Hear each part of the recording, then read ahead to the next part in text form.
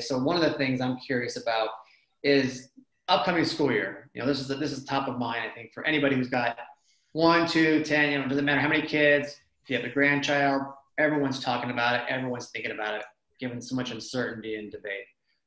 As it relates to younger children and education, and given the current environment, what trends are you seeing as it relates to, I think, the upcoming school year and schedules and childcare? Maybe talk to that for a few minutes, because I know that's something that everyone's talking about right now.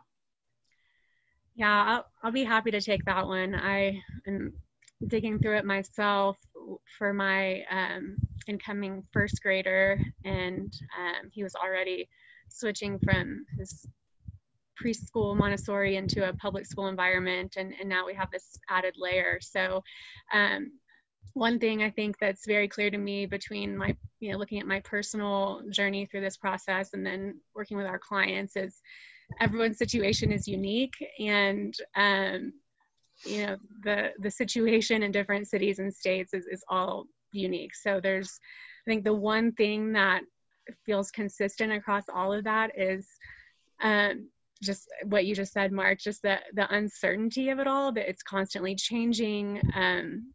There's often conflicting ordinances and guidelines and requirements, and the schools are trying to navigate all that and keep the families up to date, but it's just this moving target. Makes it really hard to keep up with and plan for, obviously, kind of get a plan in place and then it all changes. So I know we've heard a lot of different things on scheduling from the schools. There's the block scheduling, the alternating weeks, the delayed starts, combination approaches. I know our school has just announced a high blend, so it's like it's like a combination approach. So a lot of changes, but I think what families seem to be really looking for now, after getting a taste of the remote learning in the spring and some of the same uncertainty of whether school buildings were going to reopen or not, is they're really just looking at different options to try to create some predictable routine, some consistency. I know everyone that's a parent can say that that's really important for kids, especially young kids. And I think it's important for all of us to have some sort of predictability and routine, but especially for kids. So a lot of families are really just looking for anything they can grasp onto to help fill that gap, create some sort of as much of a normal sense for their kids as possible, and for themselves, right? I mean, especially, working parents, we have our own schedules that we're juggling. So we're trying to have a plan that we can rely on and plan around. So that would be the sort of the main thing that it seems like families are really looking toward. And of course, with the push toward limiting exposure and limiting the number of people that we are around, and the schools trying to navigate options around that too. People are, it's creating this gravitational pull toward in-home, smaller group settings. So I think that that's interesting. I mean, I think then that's definitely, again, like you, I'm in the middle of that myself, my wife and I. What about as the kids get a little bit older, right? With high schools, kids coming home from college, not knowing what to do. Anything there that you're seeing or hearing with your clients? Because that adds, I'm sure, an extra element of consideration and complication to the equation. Yeah, that's a really, there's a whole other set of considerations there.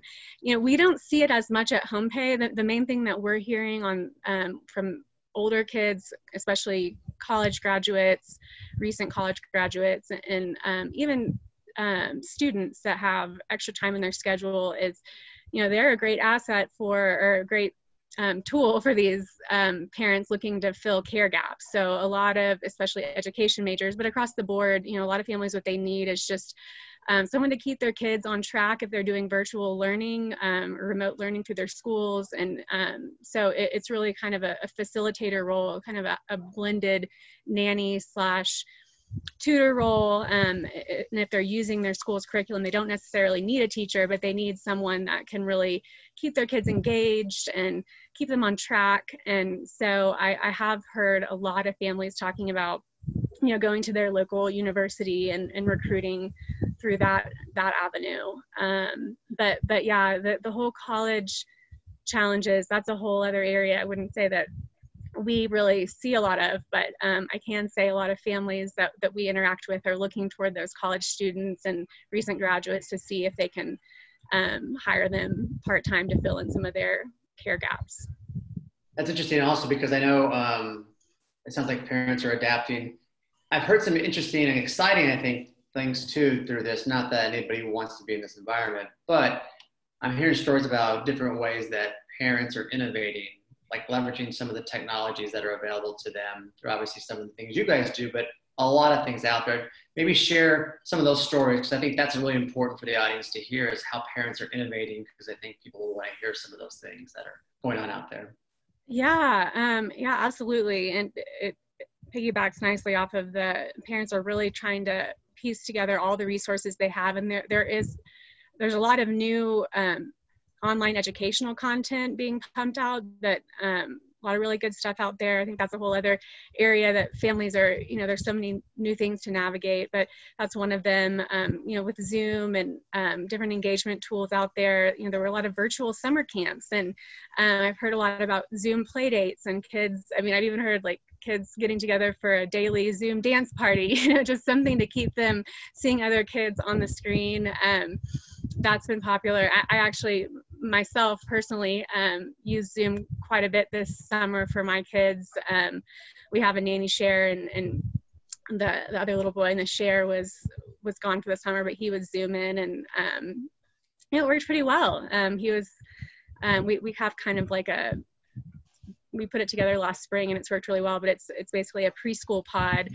And so we have a nanny / preschool teacher that does a lot of stuff. And she was able to actually bridge that with a 3.5-year-old. My younger son's 3.5. And so this little boy in the share would Zoom in every day, and he could see, you know, she'd be in our little living room area and doing the activities. So that was really neat to see, and it kept them connected. And we're actually doing it. We're out of town on vacation now in Colorado, and we're Zooming in back to Austin to just kind of keep them connected. So that's pretty cool, you know, all that kind of stuff. And the kids are really, you know, they're growing up in all this, and so they're learning how to engage through Zoom, like we're all kind of learning as adults to do in our jobs.